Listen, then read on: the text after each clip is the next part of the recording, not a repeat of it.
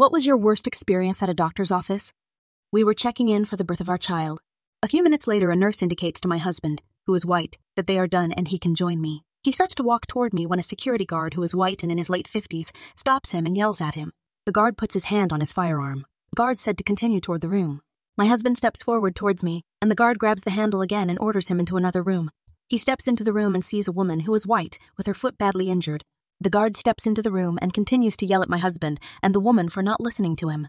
He berated her for having an idiot for a husband. It took another security guard and a nurse to stop his shouting and tell him I was his wife, an African-American woman. The guard didn't finish his shift before he was terminated, but it didn't make the experience any less bad.